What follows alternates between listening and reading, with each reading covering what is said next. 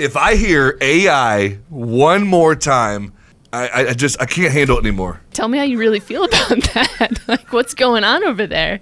I mean, there's one thing with buzzwords, but these two buzz letters, AI, it's driving me bonkers. I feel like we got to talk about this. Like, I really do feel like we do too. I mean, can we spend like a month on this? let's go, baby. All of January, nothing but AI. Okay, let's do it. Challenge accepted. Done. Welcome to the VIP podcast. Season 3. Let's go.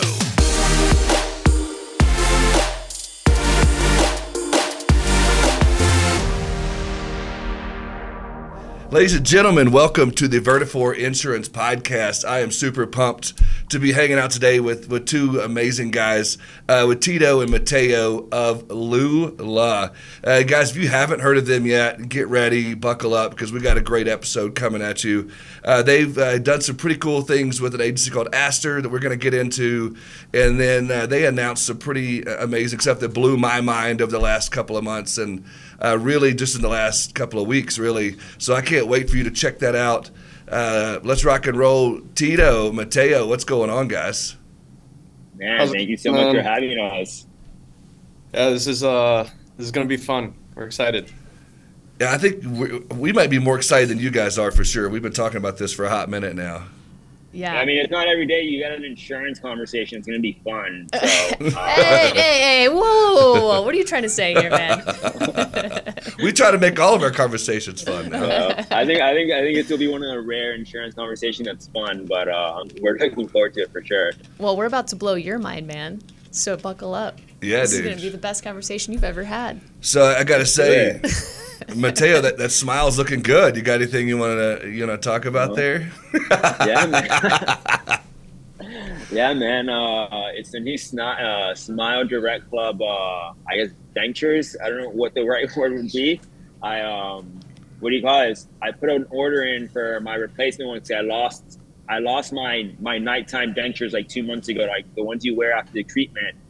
And sure enough, I placed my order 2 months ago. They tell me it's going to take 3 or 4 days to process. Next thing I know, I see on Twitter that they're going bankrupt. I reach out again, like, hey, just saw news, what's going on? Get ghosted for 2 months. Oh, my gosh. Yesterday, the denture showed up, and they were missing a few, so I had to come pick them up this morning. But yeah, my smile, if you think it's good now, give it 6 more weeks to get back. Hey, that sounds like the hard market we're working with right now in the insurance business. You know, you got some companies frustrated and maybe hitting some bankruptcy as well, man. So I thought that was interesting you brought that up. Yeah, I mean, especially here in Florida, what is it, like 14 insurance carriers that pulled out this year alone? California is 5. So I guess you can say the teeth industry is reminiscent of the insurance market. That's awesome. Hey, let's take a little bit, talk a little bit about you guys. Tell me your guys' story, how you kind of got to where you are now. Maybe tell me a little bit about Aster, about Lula. Tito, if you want to start off for us. Yeah. So, I mean, Lula has an interesting past. The co-founders are obviously Matthew and his twin brother, Michael. And we'll get into it in more detail, but it was started in their college dorm room in Babson, and I just happened to live across the hall from them, also at Babson. So we became close friends, and Lula was initially a peer-to-peer car sharing app for students. Now, in the rental game, as many of your listeners probably know, insurance is a big issue. So I was one of their biggest customers at that time, and they kept complaining about how are we going to insure students, basically, because if you're under 25 years old for the rental game, it's not something that carriers have much of an appetite for. Mm-hmm. So Matthew, why don't you take it from there, because that was kind of his ball game right there. Yeah, so it was funny. We got rejected by 47 insurance carriers. And so we had to go back to all those insurance carriers and tell them, what if you don't accept the random 18-year-old off the street? What if you cover only 18-year-olds or students that fall under some sort of underwriting criteria? And we weren't venture-backed at that point. So we didn't have money to do Checker, own Fido, or Samba Safety. So we had to start developing our own underwriting tools. And we ended up launching that September 1st, 2018. And I'll never forget, at the end of the first month, the insurance company sent us a 6-column Excel sheet. And they said, hey, you're going to have to put all the user information here. You have to put all the policy information for each trip and all the claims information. And I remember looking at that, and I was still technically a student. I was like, there's no way I'm going to manually do all this. And so we started developing tools to automate the entire process of insurance there. And because it was 18-year-olds, that was where we really started getting into the world of developing these wonky commercial products, because it was surplus lines. We clearly went through the 3 declination process with a 47. And so we really started getting well attuned with these commercial line products. And then we scaled that business to have members on more than 500 campuses in all 50 states. Wow. And when COVID shut down college campuses, it shut down that business. And so my brother and I were trying to figure out what we were going to do with our life. We were 2 college dropouts, failed business, middle of a global pandemic. We're from a small farm, and we didn't really have too much going for us. And one of the things that happens was there was an investor that we had pitched this car sharing app to, and they passed, but we maintained a good relationship with him. And he was a big, well-known guy in the auto industry. And he called us towards the end of 2020 and was like, hey, I just got this consulting opportunity. I'm going to be helping the U.S. military launch a car sharing program on military bases in Germany and the United States. The insurance companies want us to screen drivers, administer policies, and manage claims in a specific way. I've told them you have the technology to do it. Would you license it to them? And so sure enough, my brother and I are trying to tell them, hey, we'll white label the whole car sharing app to you guys. And they're like, no, we just care for the insurance software to manage the insurance workflows. And so my brother and I ended up starting a new business where we would essentially sell these insurance management tools to big buyers of insurance. And then what happens like a year ago is a lot of the companies were coming back to us and telling us, hey, we're running all of our insurance through your systems. Can we buy insurance from your network of carriers or with you guys? And so that's when we end up opening up Aster Insurance Solutions, which is our licensed insurance entity or licensed insurance agency and a subsidiary of Lula. And that went gangbusters. We grew, like I mentioned, what is we opened it, up like 45x in 20 months or something like that? We grew, Oh so we grew. We now have more than 4,300 customers just in commercial auto space. And when we talk about commercial auto, I'm talking about car rental companies and trucking companies. And so we developed a pretty good customer base within those 2 markets. And we have more than, like I mentioned, more than 4,300 insurance buyers in those 2 markets today. And it's just, it's just been a crazy experience. And again, this has all been commercial, and a lot of the reason why we decided to focus on the commercial came from our experience developing wonky surplus lines products dating back to when I was a college student trying to launch this first app. Dude, so much to unpack there. If you don't mind, I got to ask a couple of little things.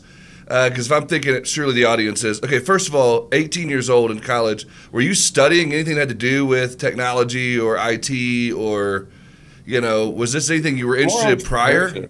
What? Yeah, it was more entrepreneurship. So Babson is a school that is really focused on entrepreneurship and kind of being really into innovation. So we all kind of like had this dream of being, the next Steve Jobs or the next Mark Zuckerberg, and Michael and Matthew just chased it relentlessly. Well, that was actually one of the funny things. I got to Babson wanting to go work on Wall Street. Like, that was my thing. I wanted to make $100,000 a year. I thought Wall Street was a great way. And then once I get to Babson, they, like Tito mentioned, they had this tremendous entrepreneurship culture. And so I started getting, and it's also in Boston, which is close to like Harvard and MIT. So I started seeing what was possible with entrepreneurship and technology, and I became fascinated with it. And so the original idea for Lula came because my brother and I wanted Papa John's pizza, and they wouldn't deliver to campus. And that is awesome. He thought, man, it'd be really cool if we could rent another student's car out and go pick up the pizza. Yeah. And that's when, again, being in Babson, where they encourage this entrepreneurial spirit, that's where we had the idea, like, why don't we build it ourselves? And then as we started getting students to sign up for the app, we quickly started to hear from the parents, like, hey, what's going on with insurance? if somebody crashes my kid's car, how is it going to be protected? And then one of the really interesting things that happened there was most of the insurance brokers didn't think it was worth their time because they thought like, oh, there's not going to be a single insurance carrier that's going to want to cover 18-year-olds renting cars from other 18-year-olds. And if there is, you guys aren't funded, so there's no way you're going to afford the minimum earned premium.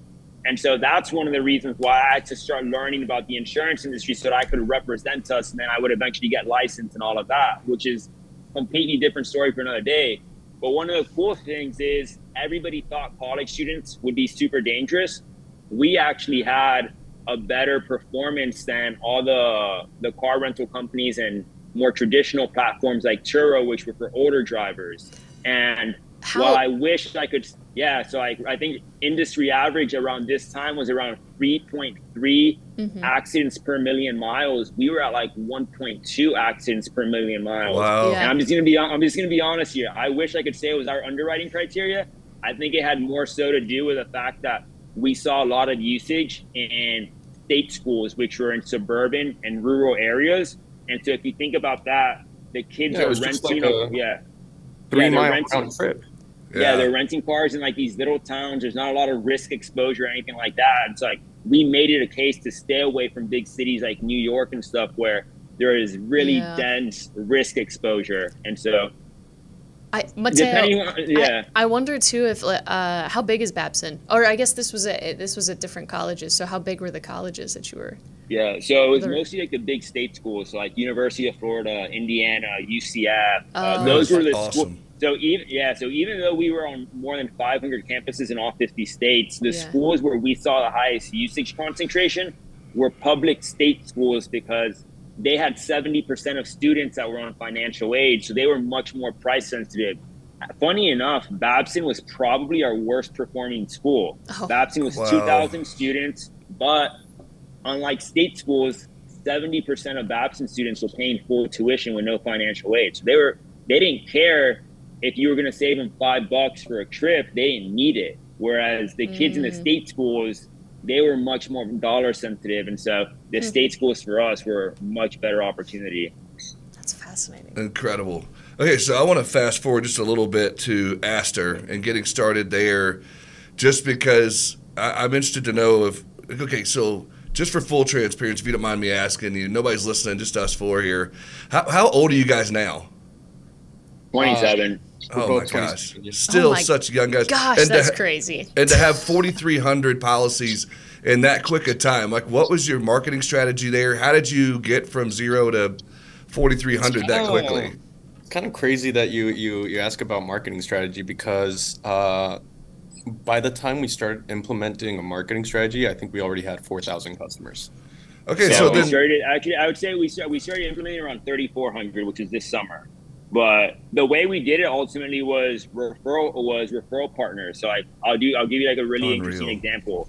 Turo, let's take a step back. Like most of these companies, especially on the commercial lines, because they have big fleets or they have pretty sophisticated businesses, they'll typically use this particular software vendor to run their entire business. So like you look at car rental companies, the number one software provider there is this company called HQ Rental Software. And so what we ended up doing with HQ Rental Software was doing a direct integration with them. And so now if somebody wanted insurance, they could literally just go into their portal and on the top right click, get insurance. And right there, because we had built the tech out, Lula would essentially scrape all their vehicle information and be able to put a bindable quote right in front of them within seconds. And if they wanted to ultimately move forward with it, they can do so in the click of a button. And so making it super convenient like that was what allowed us to grow so fast. And we just ended up finding, honestly, people think we had to get dozens of referral partners. We ended up finding three or four really high quality partners that allowed us to put that little button there. And it ultimately ended up becoming a win-win because we would get great exposure and we would grow our business. But because we were super selective about which referral partners or which companies we integrated with, it now gave them an advantage over their competitors. Like, hey, you don't have to use 3 or 4 different vendors to run your book of business. We're going to provide you the software to manage your car rental fleet or your trucking fleet. And we're going to make it even stickier by providing you super easy access to things like insurance. And so it made their platforms and their software tools way stickier. And it also gave us a massive customer base, because when we would integrate with these referral partners, we get access to 1,000 customers that we could pitch to on day one, instead of having to go on the internet and run ad campaigns and all of that. And these are qualified customers too, right? So these are people that fit our ideal customer profile. So it's an embedded play. And I've heard of embedded insurance, and I've heard of that, buzzword that went around several years back, but I never heard of 20-something-year-olds implementing this. So kudos to you guys. My mind is blown. I told you guys when we started this, I was excited because it blew my mind. And so, I have so many places I want to go, but I don't want to cut you off, Sid, if you have anything, because my mind is blown right now. Yeah. So just to clarify, you're saying that you guys sold policies to essentially individuals who are renting cars? That's the insurance. No, so we would sell it to car rental companies and trucking companies. And so let's say you were a car rental company with 30 vehicles and you use HQ rental software to manage your reservations for your 30 vehicles. Now there'd be a button on the HQ rental software portal, and they can put get insurance, and then they'd be able to get it directly from us because we were embedded already. Got it. So you're selling software to help these car rental companies manage their fleets, and you're selling and business insurance essentially to insure the fleets. Correct. And one of the other things that was really interesting too was if one of these companies traditionally went to, let's say, a traditional insurance broker, all they were going to get from you was really insurance. Mm-hmm. If you wanted to run background checks on your customers or your employees, you have to figure out what tools you were going to use to run your background checks. If you wanted to organize your policies for 30 different vehicles plus D&O and E&O and general liability and workers' comp, a lot of these people were using Google Drive and Dropbox or some sort of storage folder on their laptops. And then if they ever wanted to have a claim or remove the full dependency of claims management from their insurance carrier, they'd hire people internally to do that. And so we would go to these companies and tell them, hey, with the click of a button, you get access to this entire infrastructure, the screening tools, the policy management, the claims monitoring, all of that, and you can get the coverage as well. And so being in such a specific niche, whether it's car or trucking, a lot of times, you could cut out a lot of competition, maybe have that little spot. What was your competition like 4 or 5 years ago, whenever you were getting this all going? What was that? What did that look like for you guys? Man, it was the traditional brokers. Yeah. I can't tell you. Yeah. There's a lot of brokers, funny enough, that, they're not fans of us. I've read emails from, I've gotten messages from some more of the traditional guys that hey, would you trust a surgeon that's been doing surgery for a year? Or would you trust a surgeon that's been doing surgeries for 30 years? If so, if you trust a surgeon with 30 years, why are you trusting these young kids with your insurance? And what people didn't get was we weren't doing like a traditional broker selling you insurance. We were essentially selling you a risk team in a box. And so while, that person might be able to help you with a bunch of stuff, everything they were giving you is really just words or advice. You still have to go act on it. We were giving you everything so you can act on it on day one, as well as the coverage. And so, that was our competition was never other technology companies or other modern day brokerages. It was always the old school people. And so Tito always likes to say, we are competing with red wine and steak dinners. That was our main competition. Oh, that's good. It still is. Yeah. Well, I'd say though that, they have a point though, right? I'm gonna push back a little bit because they have a point that from an advice standpoint, I'm assuming that red wine and steak dinner has more relationships, probably a better understanding of the underwriting and risk, right? But where they're probably missing is, they're not taking Ubers to red wine and steak dinner. right? You guys have the technology, you have the efficiency, you provide transparency. So the management of the insurance itself, that experience that you're giving people, is where you guys just take the cake every time. Yeah. Right? And not to say that they can't get the technology and you can't get the advice, but that seems to be the paradox, right? So one thing to bring up there is that we figured that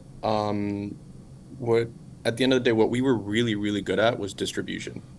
So that's why we were able to get such a large number of customers with absolutely no marketing. Yeah. Because we distributed really well. We made it really easy for them to be able to hop on our programs. Yeah. That being said, we have learned the importance of these steak dinners. That is something that we acknowledge, and we know that it definitely creates value for the customers. Mm-hmm. Mm-hmm. And we also know, like, we also had pretty good self-awareness. Like, I knew, especially when we started getting to the more sophisticated and the bigger groups, you were going to need, like, again, going back to self-awareness, I'm very much aware that when you walk in and you're in your mid-20s with long hair and a cap and baggy t-shirt and tight pants like I wear, you're going to get certain looks. And even if I dress up a little bit nicer, a lot of times we still get looks like, hey, who's this young kid walking into the room? So one of the things we also made sure to do was bring in some people that had experience in the space. So like one of the guys that we just brought on, he ran product development over at CSAA on the commercial lines. You have another guy that was the CEO of a regional insurance carrier doing about $500 million a year in premium as well. And so we definitely brought on a couple people so that our customer base would have those more seasoned veterans that they could also lean on for advice if they ever needed it. Mm-hmm. And this is like Tito said, one of the things that allowed us to grow so quickly was the fact that we made it really easy to buy our products without ever having to speak to a human. I think most agencies mess up by requiring some sort of human interaction. Mm-hmm. The other thing that we did was we made sure that our seasoned execs and people were available 24/7.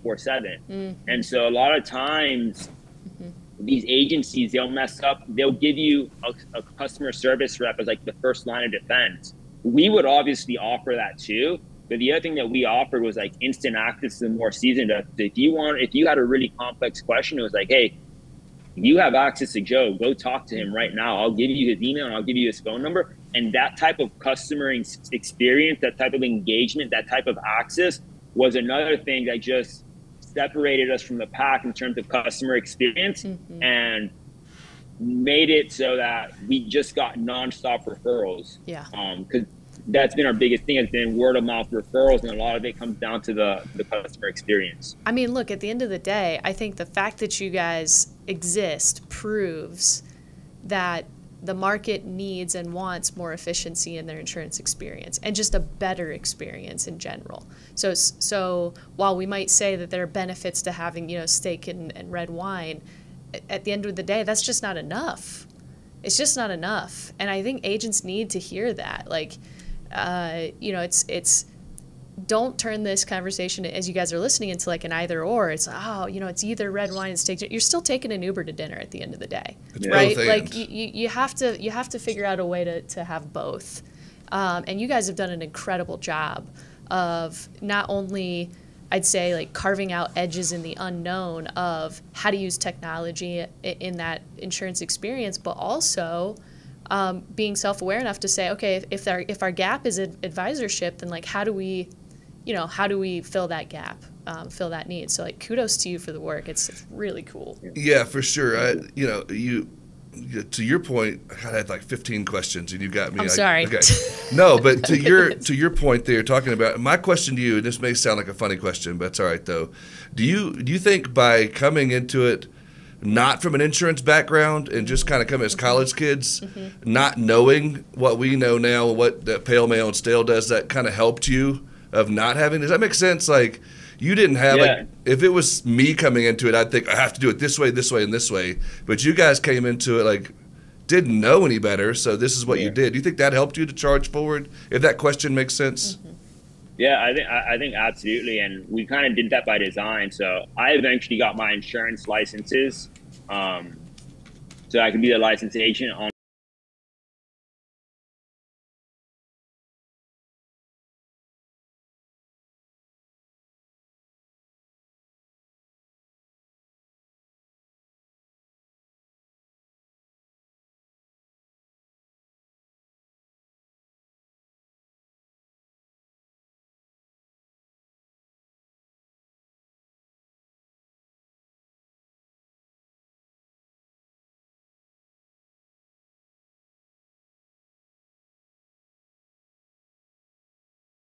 intentional about having non-insurance people be part of the design process and the customer experience process.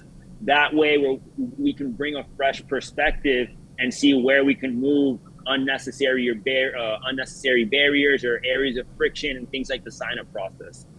Yeah, I love that. And so, and I appreciate your honesty. I didn't know how to ask that question, but you brought up customer experience, a customer journey. And Tito, I'd be interested to know, like, you know, as you talk through that and technology type things that got going on, do you use a lot of technology and have a lot of, you know, marketing campaigns, or what is the customer journey look like? Is there a lot of technology involved in that since you don't have a lot of human interaction? Yeah. So just the checkout itself is entirely self-serve. Okay. So you can see the limits of the policy, what it entails, you know, I'll actually dive a bit deeper. The Turo policies that we provide to some customers. Turo is, you know, kind of new. A lot of people know them already, but the real problem is, how do you classify those cars? Do you classify them as a commercial use asset or a personal use asset? Because a lot of times these are people's personal vehicles, and you know, they're not making enough money to buy a commercial policy for that vehicle. So, for example, let's say Allstate finds out that you're renting your car on Turo on your personal policy. What they're going to do is that they're going to drop you off. They're gonna drop you from that policy. So we come in and we say, hey, look, come to Lula, get a policy that has certain restrictions. We make those restrictions extremely clear throughout the self-serve flow. We track each stage of that self-serve flow so that if needed, and if we see, you know, an hour has gone by since you read the description and there hasn't been a checkout yet, we know they probably have a little bit of doubts or questions on why this works for them. So we'll give them a call.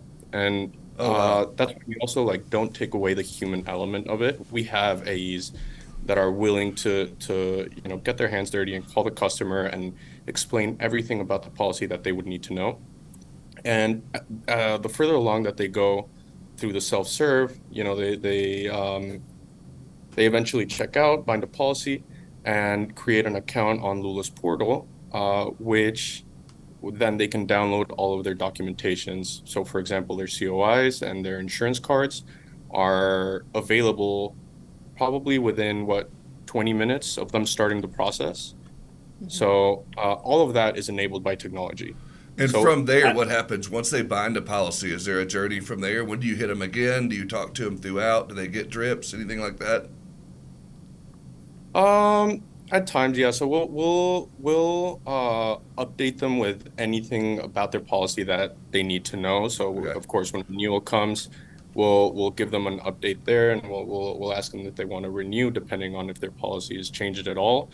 A lot of automated emails. Anything regarding the claims process is also paperless, so okay. They can submit everything through our portal, and they also get automated email updates on their claims process.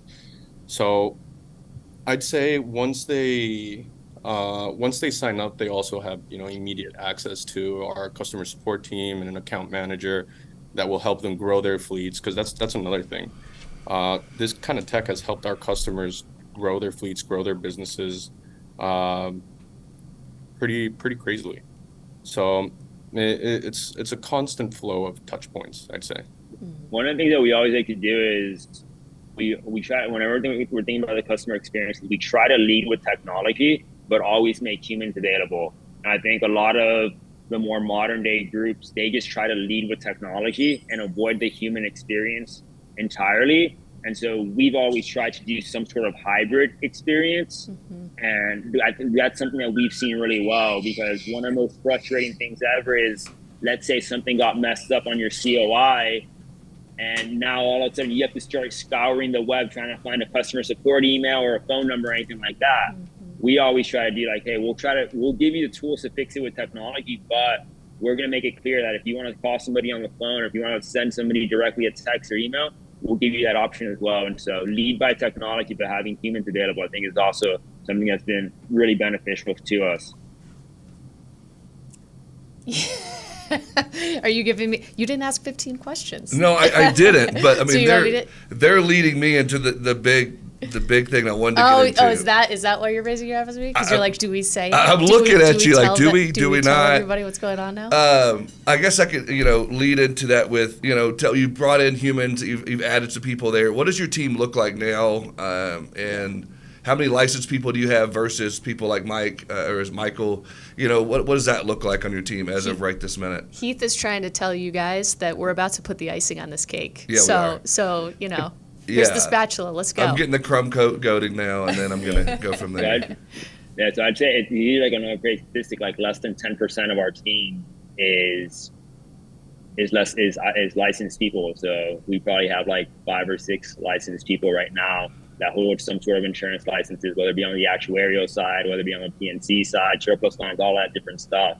The overwhelming majority of our people on the team are non-insurance, and a lot of that comes down to the fact that we've been able to automate so many of these processes.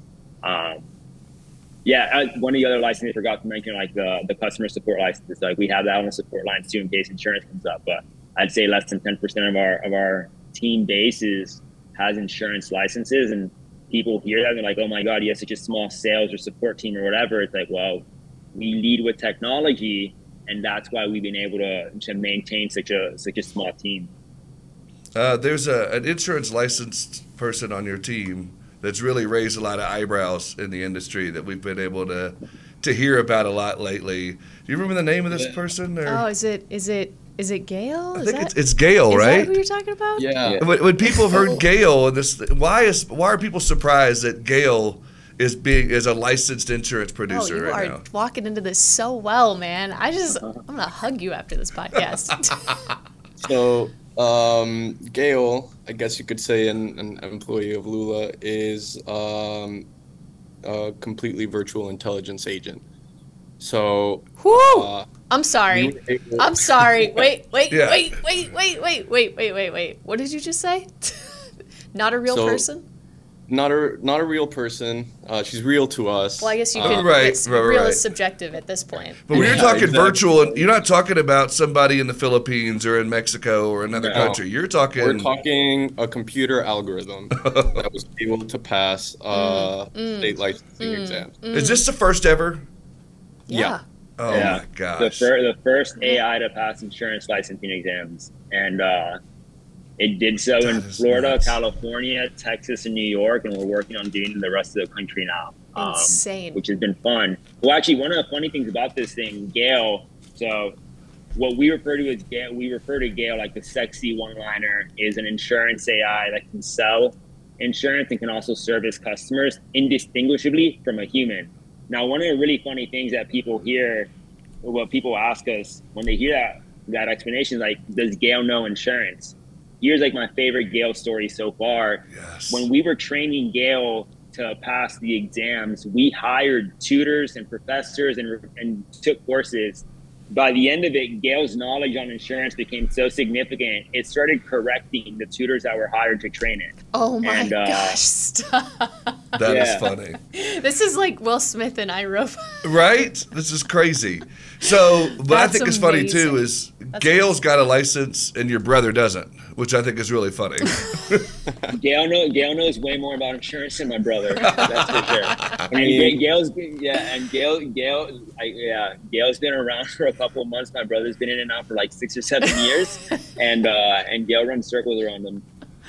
That is wild. But you talked about, okay, first of all, go back a little bit. Tell me like the history, like where Gail came from. Give me a little bit of that, because then I want to get the audience in. Because right now I've had people pulling over their cars to listen, or they've tripped because they've been scared while they're running, whatever it might be. People are excited to hear this. Go back a little bit and tell me about where Gail came from. So I love that we spoke about the history of our company prior, because now I can refer back to it. Everything that we've built has been out of necessity, not, popularity. So think of Lula, the ride-sharing app. Michael and Matthew wanted to go get Papa John's, so they built something out of necessity that would get them there cheap and efficiently. Think about, Lula software today. Michael and Matthew needed software to manage their insurance policies within Lula Rides. So they built that software, and the business evolved. And the cool thing is that we built Gail because we saw a need for it internally. We talked about, our support team. We talked about our growth in customers. One of the crazy things about growing this quickly is that you experience some growing pains. And even if we would want people to be on the phone 100% of the time, we had so many customers calling in that we inevitably had some missed calls. I'm gonna get nightmares with the number Tito's about to give. Yeah, some PTSD. I looked up. Yeah, I looked up. Our statistics on it, and I saw that we had 100,000 missed calls in 12 months. Oh my gosh! And the great thing about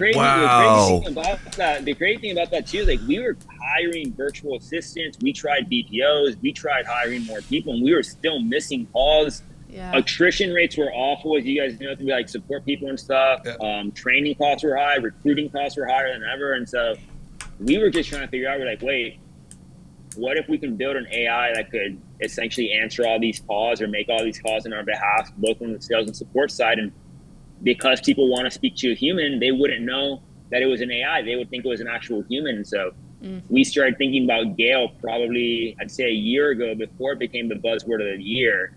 And that was the ultimate inspiration. It was like, we tried to build it for ourselves internally. And as we started showcasing it to people the past couple of months, they were like, oh man, we could use it ourselves. And I'll never forget, Tito was trying to convince me around August, like, hey, this is something insurance agencies might want. And I was unsure, and he just decided didn't to get believe into me. it. I didn't believe him. So he takes my car on like a Friday afternoon, calls me back like 2 hours later, and is like, yo, do we have a contract? I'm like, what do you mean a contract? He's like, yeah, I spoke to a couple of agency owners. They're asking when they can sign up for Gail. Tito, are you serious? That's amazing. That is awesome. That was it. Like, he walked in without anything. I cold walked in to different insurance agencies around Miami. Oh my and gosh. I think over one afternoon, That is crazy. Friday, I went to 5 agencies that I just looked it up on Google, like, hey, insurance agencies near me. And after important to know, no business cards, no website, no flyer, no anything. Yeah. Literally just. Okay, I got to hear, what was your pitch? Give me your pitch. Also- Sid and I own an agency, and we're wanting, give me your pitch when you walked in cold. So I walked in cold, and I was like, basically, we're building a voice-powered AI that can sell to and service customers of insurance. And what we want to do is make sure that you never have a missed call again. When you're calling your insurance company, it can either be because you want to give them money, and it can either be because you're trying to file a claim. But fundamentally, it's not just a chat. So you want your insurance company to pick up the phone no matter what, because it could be the worst day of your life. So what if you could provide that service to your customers? So we're not building this for you. We're building it to make your customers happy. And Yeah. Let me have a meeting with my partner here real quick. Yeah. We're in. We're in. Wow. yeah, and I'm a little rusty on that. But No, that was my overall idea. If pretty- that was the rusty version. Yeah, that was pretty solid. That was Man. pretty solid. And of those 5 agencies that I cold walked into, within a week, we had signed letters of intent for 2 of them. Oh my gosh. So, and I think the other 3 have already signed up as well. So, and the that led us to go down this crazy rabbit hole. It's interesting the timeline there, because this was August, you said. I saw you a month later, in Naples, Florida at a conference, and you had people lined up at your table, and you gave some demos throughout the weekend, and it was like blew up all over, this conference about you guys doing that. And it's just so crazy to see know that a month prior to that you had stole his car to go do some cold calls, and now it's the buzzword of the year. Yeah, I mean, one of the crazy things too is like when we decided to go up, so this was one of the crazy things was we knew a lot of these insurance agencies were not going to have engineers or product people in-house. So we were like, all right, this thing is going to likely launch around April of next year. We're going to close the wait list at 2,500 because we want to handhold everybody. And we want to make sure that we'll do the integrations for them, and we'll set it up, and we'll do it with no implementation or integration fee. And we gave it 2,500 because we thought realistically that's what we could handle. And we also thought it was going to take a couple months in order to fill up that wait list. We started filling that thing up so quick after that PIA conference, we actually ended up having to extend it. And our engineering team is on Tito and I's ass right now because they're like, stop extending the size of the pre-order list. But yeah, it's been something that we could have never honestly imagined. And it goes back to that thing that Tito mentioned, like, we've always built for ourselves. Like, people hear the AI stuff, they thought we were building it to be trendy or whatever. We built it to solve our own problems, and we just found that the rest of the industry could benefit from it as well. And as soon as we saw that, we decided, like, hey, nobody else is building this in the world of insurance. We might as well do it. And this goes back to what we talked about before we got on the show. If you look at AI as a whole, like ChatGPT and Bard, phenomenal technologies, game changers. I think they're probably going to be the most important technologies of my generation. But what happens is those companies scraped every single piece of free information off the internet.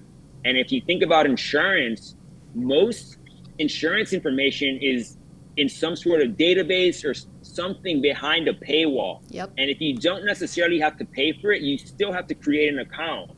And so what we decided to do was essentially take that open AI-like approach, but for the world of insurance. And so we hired a team of engineers to go state by state, creating accounts for the Office of Insurance Regulation, Departments of Insurance, to start getting all those laws and regulatory components and training the AI on it. And so that's one of the reasons why we were able to become the first AI to pass the licensing exams.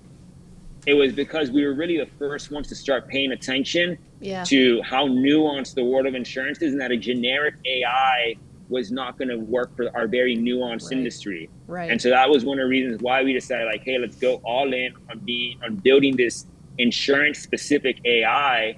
And now it makes the agencies and the insurance companies we sell to feel way more confident in the technology, because they can sleep at night knowing that, hey, if my customer asks something, they're gonna get an accurate information because it's been trained on that specifically. Yeah, like, this isn't a solution where a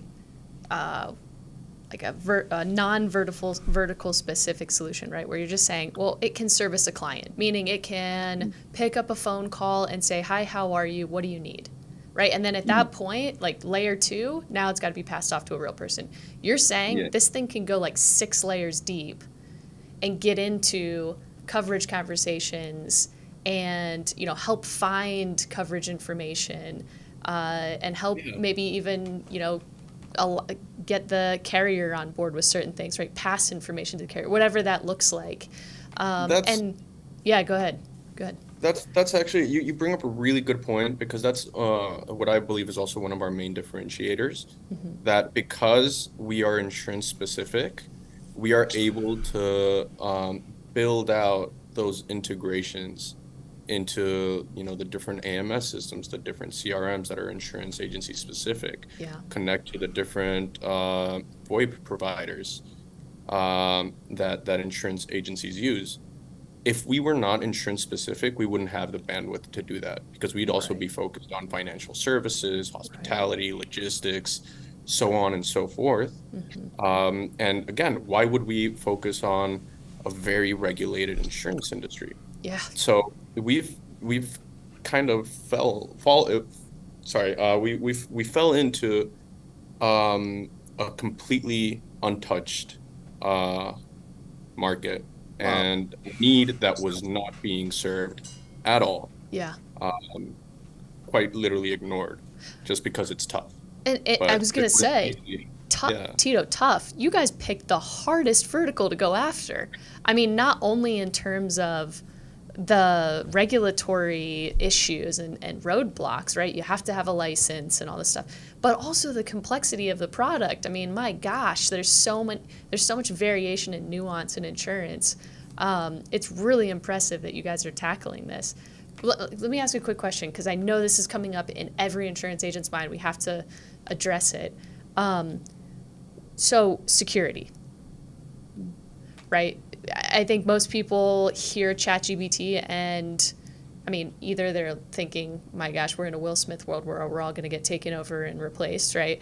But also, more than that, step before that is, well, if I put my information into ChatGPT, now everybody has access to it, right? And that's something Vertafore is very careful about is, hey, don't put any product-specific, development-specific information in there. Don't put any client information in there, because once it's in there, it's like putting it into a bucket that you can't get it back out of. Yeah. How does that work with Gail? Like, do you guys have, if you're connecting into AMS 360, for example, like, do you make sure that other agencies can't see client information and protect that?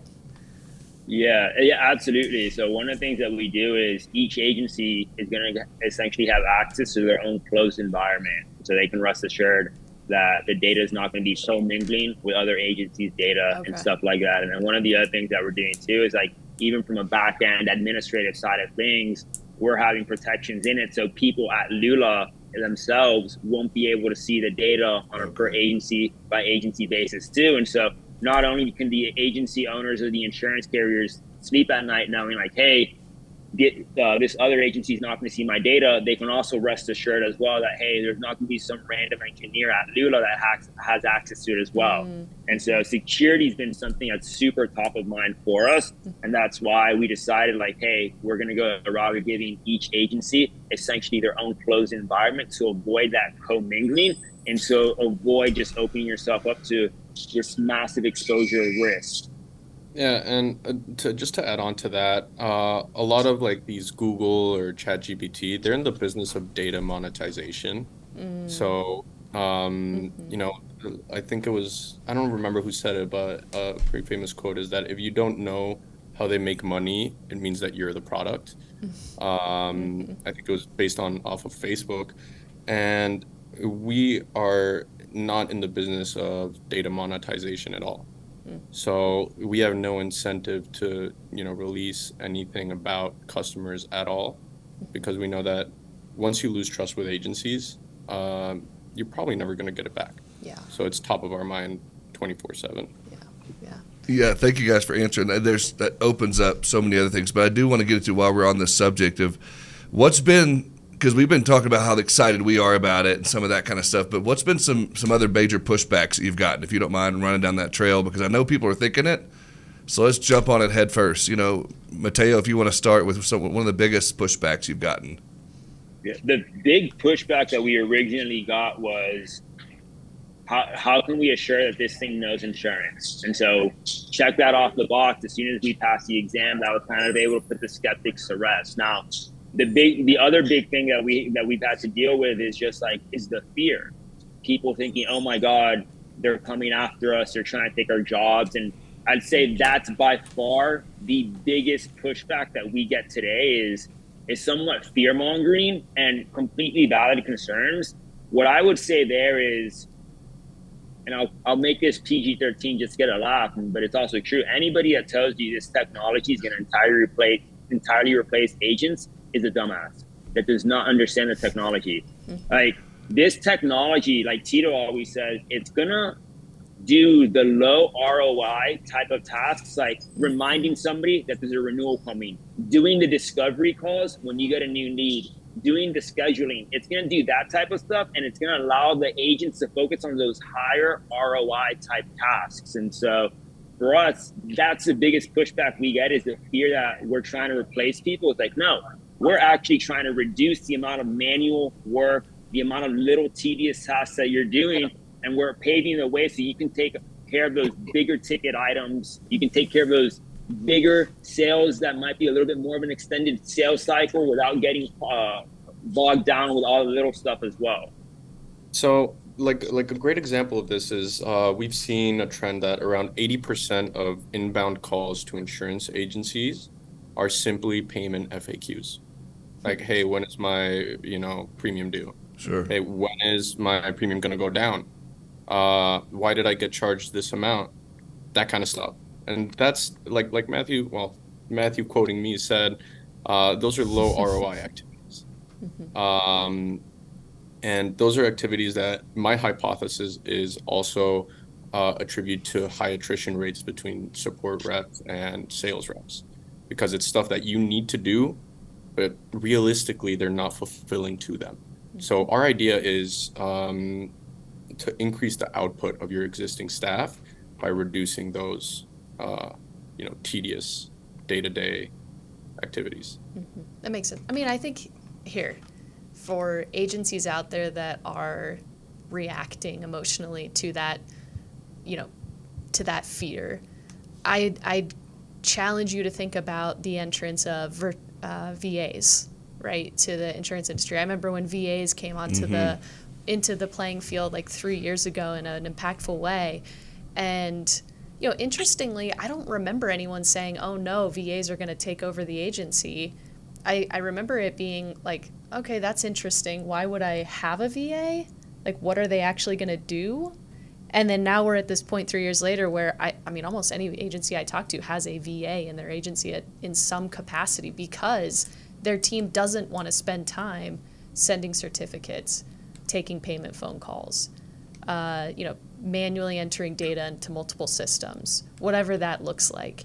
So if you have a VA, I would just say think about, and I'm sorry, VA companies out there, but think about this as like an alternative to a VA as opposed to like an alternative to your team member, right? Like that's not what we're talking about. You got to break apart what your service team does or your sales team does and start to think about it more in, not as a person, but as a set of tasks that you can sort of like allocate to different systems like AI, like VA, or to a team member. So yeah, I think it goes back to what y'all were saying earlier with the agency, that you want to have technology to enable your people to be able to do what they do best. And I think that's probably where Gail came from as well. And I'm hoping agencies hear that. Yeah. They're listening now. So, yeah. Of those 100,000 missed calls that we had, I think probably around 60% of it were just endorsements to their policies. It was just saying, hey, I sold this car. Can you please take it off my policy? Or, hey, can you add this registered driver to my policy? That's it. Yep. So it was super easy stuff to solve. Would have taken us 10 minutes. But, maybe they called at 6 p.m. Maybe they called on a Saturday because they've been working Monday to Friday and they were exhausted every day. So one of the things that we're really, really focused on is what are the results that we want to see when Gail comes to use. One is probably the biggest one that I'm trying to focus on is an increase in revenues from receiving what would have otherwise been missed calls, and an increase in customer satisfaction from always being available to your customer. So that's kind of what it bogs down to. Yeah. So I know Sid and I have a lot more questions, but for time's sake, people listening, I can't believe it's already been that long. I want to end on a super easy question and then we'll wrap up. But I've got some other people in the studio with me now that you can't see, producers and helping with sound and whatnot. But the question is, Gail, does Gail stand for something? Where did Gail come from, and why did you choose the name Gail? Yeah, that's a great question. So we'll end with an easy softball there. Oh, Matthew, you're muted. Uh-oh. So I can answer. Rookie mistake, Mateo. I know, man. I know. So it stands for Generative AI by Lula. So it's funny Oh. if you see Awesome. if you see our so we made T-shirts where we kind of went the Marc Jacobs route. Our T-shirts say Gail by Lula, but if you break up Gail, it ends up becoming like Gail Generative AI by Lula, and so we're bringing the Marc Jacobs type fashion stuff to the world of technology and insurance. Listen, I'm all here for something other than black suits, black ties, and black Right. socks and black shoes. So let's go. I like it. Okay. So, as we wrap up here, first of all, do you have anything else? No, you We got got the it. audience question in there with Gail, so that was good. If you guys, if you don't mind, is there any, way they could look, like, is there a website they can go to, contact info for you guys? If you don't mind giving a little bit of that, because I know there's people that have questions, or you may get hate mail, who knows? How do they sign up for their Tesla? How do they pre-order their Tesla here? There you go. So just go to meetgail.com, meetgail.com, and you can get into contact with anybody from our team there. And I'll even give you guys my personal email. It's Tito, Tito, at lula.is. So right. feel free to reach out to us either way. Nice. And I even encourage the non-believers, just because it always gives me an idea of how to improve. Or what, like, understand why don't they believe, and it helps me improve as well. So everything is welcome. Excellent. Mateo, anything to add to that, or Tito handle it all? I'd say no, he handled it good. My email is just same domain, but Matthew instead of Tito.